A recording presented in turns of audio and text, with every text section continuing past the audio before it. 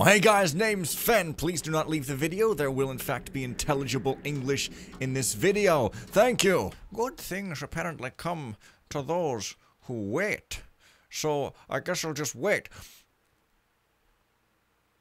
Okay, I'm bored. Now, here's the other place where I was going to use a flash bomb.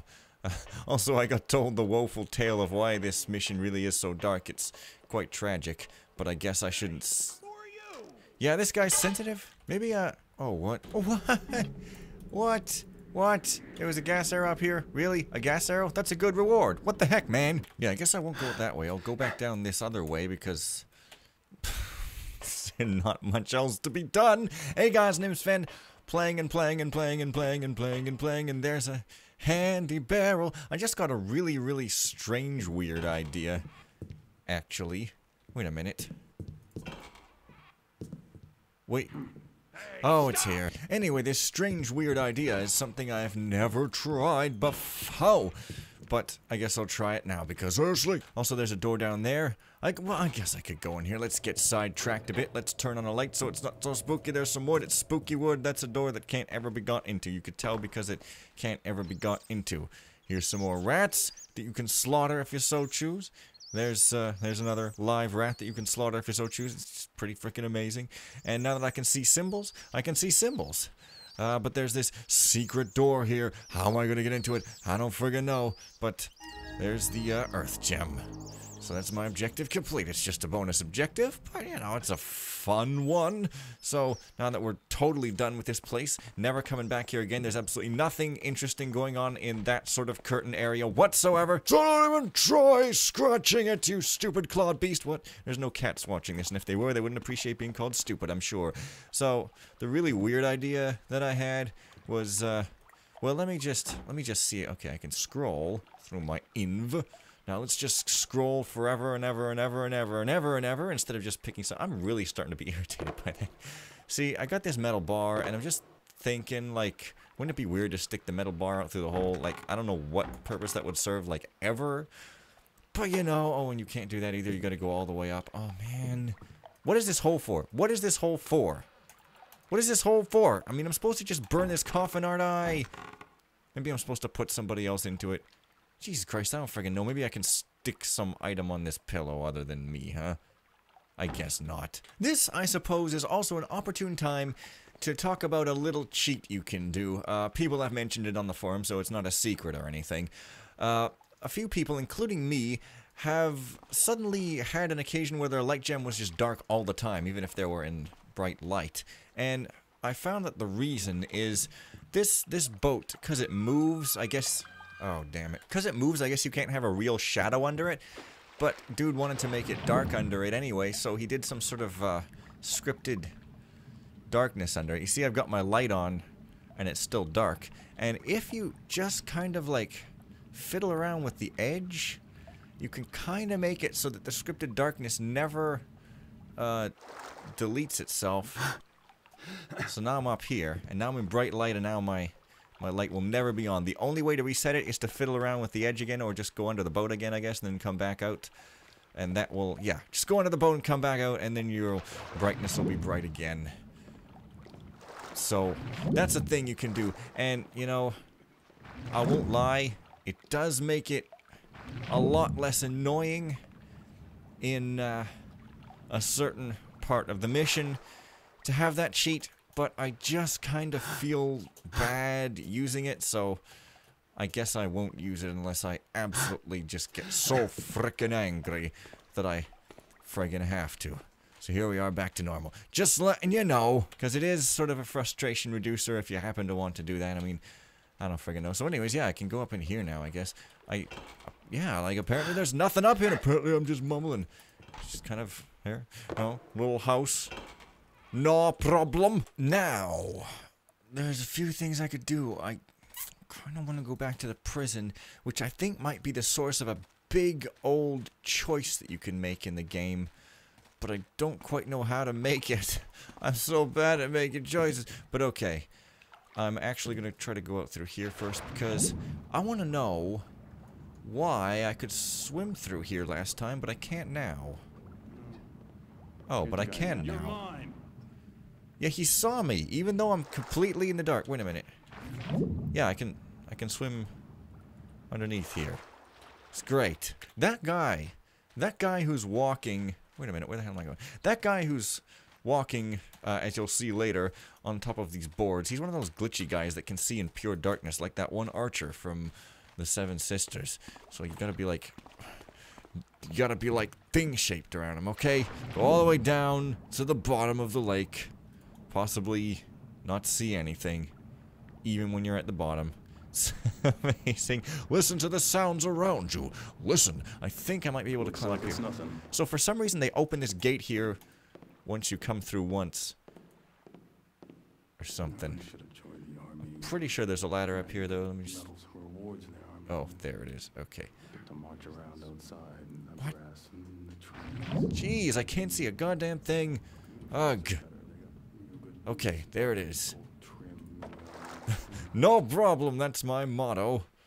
But this idiot still sees and I have no flash bombs, so I gotta be real quick about this. Oh, I forgot. I don't want to ever use water arrows because... Seriously. What the hell am I doing? Oh my god. And he's an archer. No, this guy's an archer.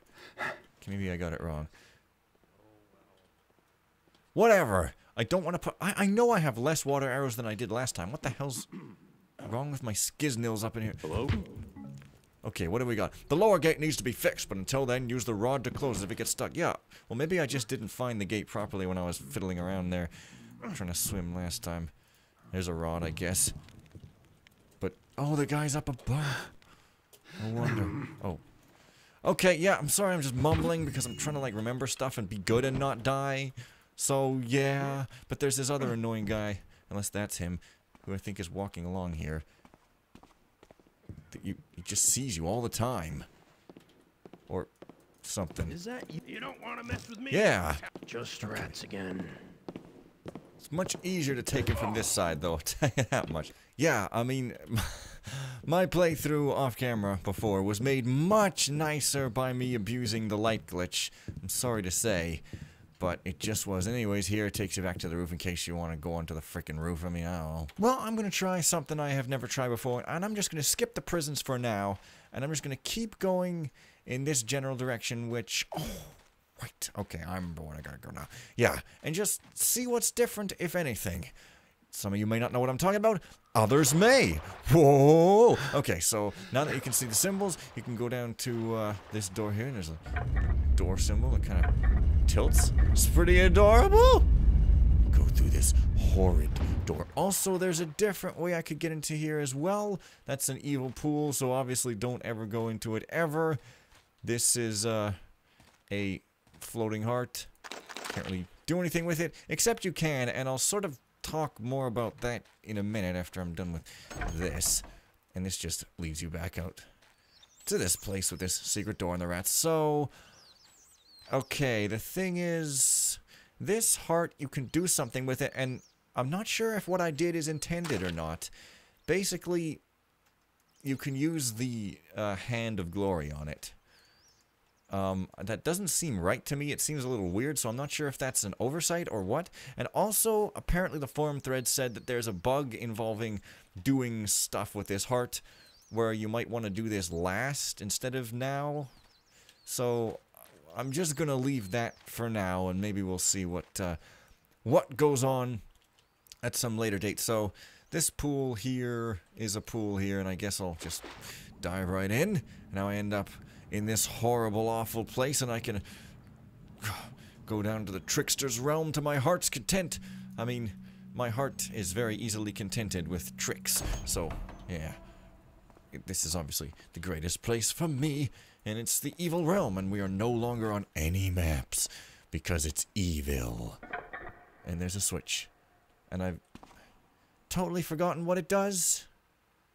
What does it do? Wait. What the hell did that do? Did that, like, turn this pool on or something? I guess so. Let me see. That's strange. Yeah, I guess you can... Oh. What? Wait. What? I'm confused! Oh, wait. I might know where... No, I don't know. Do I know where I am? I don't... Oh my god! This is this place, right? Yeah.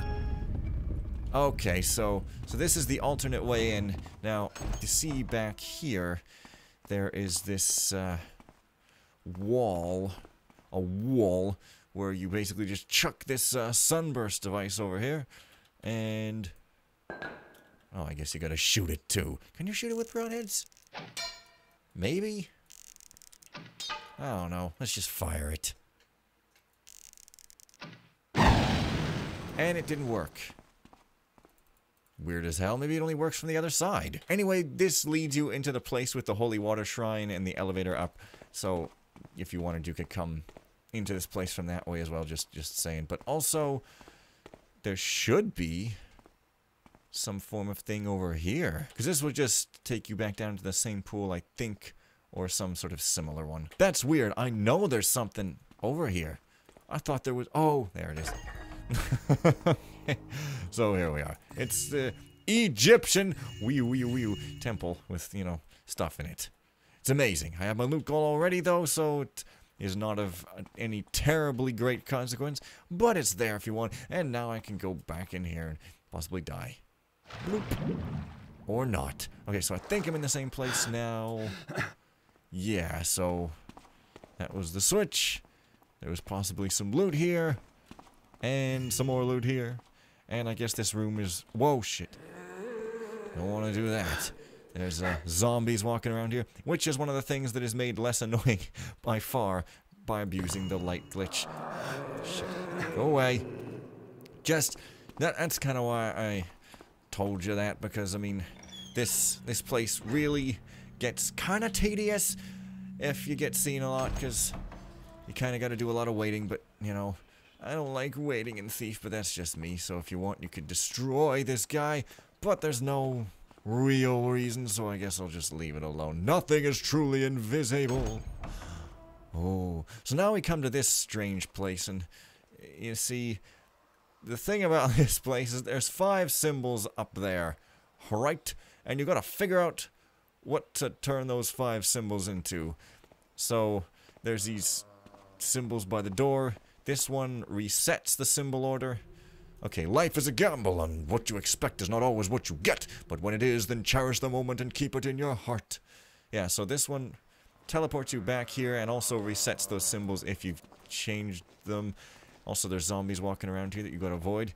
And if you go through the doors, then it makes the symbol by the door appear up there on the right side instead of the left for some friggin' reason. And if you ever want to just get back to the beginning, you can click the U, but that resets these things. So we gotta find out what those symbols are, and it's kind of weird, but I guess I'll get to that. So I'm just gonna reset them there, they're reset, and I'm gonna go back here and do stuff that might be considered slightly less brain-bending, because obviously, brains... Elastic bands, saying words in series. Oh my god, so you can go into these awesome little round holes in the walls with arrows that look really cool aesthetically. and especially these look really cool aesthetically. Whoa, shit! I forgot about you.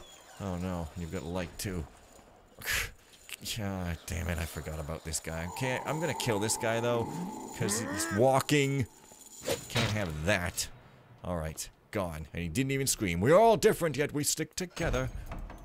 So, you can also kind of go up here. And the funny thing is, these doors also seem to have symbols. And sometimes the doors have different symbols beside them than the ones that are, like, going into them, I think. And sometimes they have none. It's really confusing. And if you go out here, you kind of end up here. So, yeah. Basically, it's a teleporting door sort of maze. And you kind of have to end up... Well, I guess I won't spoil it. Instead, I'll just do it. But first, this auxiliary place over here, wherein I can get some scroll, I guess. This is the Boniface Chronicles #1. We are the New Order. We were once a part of the Hammerite Order, but we believed in an entity more in the likeness of humans, with 2 sides complementing each other. Chaos and order will always exist within us, so why can we not embrace both sides and learn the way of balancing the 2 sides to make the whole stronger? When joining the Hammerite Order, we were taught that we are all built in the likeness of the Builder. But if that is the case, then chaos and order must also exist within the Builder, making the trickster and the Builder the same entity. This was called heresy by our Hammerite brethren, and we were banned from the Order. The principle of chaos. The principle of chaos is pure emotion in all its forms. Use it one way and it will destroy your enemies, but use it another and it will deceive you. Principle of order. The principle of order is pure thought in all its forms. Use it one way and it will heal your allies, but use it another and it will unroot them. The principle of balance is pure emotion and pure thought in equal measure. Use it always and it shall not deceive you. Use it always and it shall not unroot the ones you love. So, I think these are definitely numerical, I think. But that doesn't really have anything to do with stuff which I'll explain later. I don't know, I kind of want to, like, get to the puzzles I'm doing before I go blabbing about them, because it'll be less confusing that way, and also, you know, less confusing that way. Yeah, just saying. But, okay, there should be some other button around here. Oh, wait. This thing on the wall... This thing on the wall. Now, I know what to do with this, but I mean, I don't want to jump ahead of myself. I might be supposed to read it somewhere. I don't know. I'll just do it because I think I'll just do it. Remember those symbols on the cell wall, the sort of K-looking, R-looking symbols where, like, right side up is body and upside down is mind? Well, we have to make the mind symbol here just for some reason, so let's do it. Pretty cool. And you get to go into the blood water. It's pretty metal. This place is actually really cool. Like I say, this mission, it's like, it has some bugs and it's kind of frustrating in the darkness, yeah. But I just had this fondness for it. I don't know what it does, but it's just a thing, yeah. The Boniface Chronicles number frickin' whatever. They're coming. It is in truth a glorious day for our one and only true savior. This might be the 5th one, so it's got like the letters and stuff. And here you got these 2 hearts. And like, I don't even know if I should take them. There's the King's Heart and the Queen's Heart.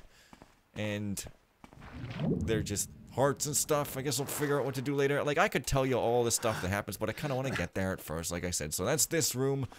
It's neat looking aesthetically, speaking like a robot. And I think if you go down... Yeah, okay, if you go back up, it'll take you up here. So you want to go down. And if you go back up this, then it will just take you back up to the surface, I think. Yeah. Wow, that's dark. It's very convenient, though, and really cool and surreal. You just, like, sort of, like, warp around and stuff. But let's go further down still. Oh, crap. No light, please. Okay, so this is the real meat of this area. And it's tricky and stuff. Yeah, and there's zombies walking around, and also there's these guys, and this is dark. That didn't used to be dark. Okay, so these guys have got symbols beside them. There's 1, 2, 3, 4, and then there's also a 5th one over here, which is actually a switch, so I don't know if it counts. And no, it doesn't, because it's the same as that one, so there's 4 symbols here, but you need 5 symbols for that teleporty door thing. So it's like, what on earth even, right? Also, there's one guy missing. I don't know what the heck the significance of that is. Could be because I killed a haunt first or something, but I don't think so. I don't know. So I still don't really know what's the deal with these symbols, like, at all. It's very bizarre, but never you mind. I'll figure it out again, hopefully. And I think this is just a light switch, actually. Let me see. Yeah, so you don't want to switch it, ever. Like, I don't even know why it's there, other than to trick you, so I guess I do know why it's there. And now, there's these symbols here that are not switches in these rooms, and this is something I had to look up, because it's kind of obscure. Like, once you know, then you kind of go, yeah, okay, I get it. That makes sense, but it is kind of obscure, but basically... And this might be noted down somewhere that I'm forgetting, but basically the number of coffins in these rooms is significant. So like 3 here, this symbol means 3, I guess. Either that, or you just have to put it in 3rd in some puzzle or other. Oh my god, I'm getting ahead of myself and I'm just like mumbling now. Okay, so basically just note these symbols. So it's like you got the S-looking symbol. S-looking symbol equals 3. The kind of T-looking symbol is what it... Oh, whoops, that's my cheat. Unstick key. This is 2, I guess, so the kind of T-looking symbol is 2. And this is just activating this door, which takes you back to the frickin' sewers. And while I'm here in the frickin' sewers, I might as well just do one small thing that you can do here, if you so choose. Just another way to get around is that this thing in the wall now has a symbol by it. And it leads you into the torture chamber where I let out the super zom, who doesn't do no harm to no one. But, leaving that aside, this is just a nice little shortcut, so... Oh shit. Whoa, good thing. Okay, good thing. So let's continue onwards. You guys probably can't see any of this. I myself can barely see any of this, and I'm playing in the dark and in the dark. So, you're welcome. Okay, so I don't think... Okay, so there's 1, 2, 3, 4. So the squiggly, whatever the hell that is. I'll just call it P and C, because it kind of looks like P and C. Not at all, but yeah, okay. P and C equals 4. Hello, please type the thing. There you go. And there should be like at least one more, I guess. This is 1, which is just 1, but I guess I'll note that down anyways, because, oh, I'm never gonna remember that one. So that's what? That's 4. That's 4. Don't I need one more?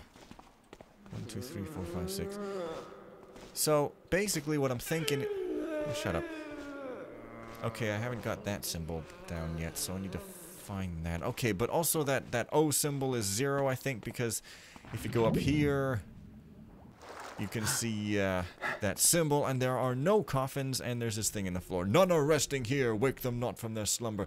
Yeah, so it's like, hey, that means 0. So basically we got like the O is 0, and I'm missing the U, but I can infer. So I won't even bother with the U. So these symbols here, like, I don't know if these represent numbers directly or if they're just the order I have to... let me see. Pay the ancients your respect. Bethink yourself of kin. You must remember that wherein their strength is lying.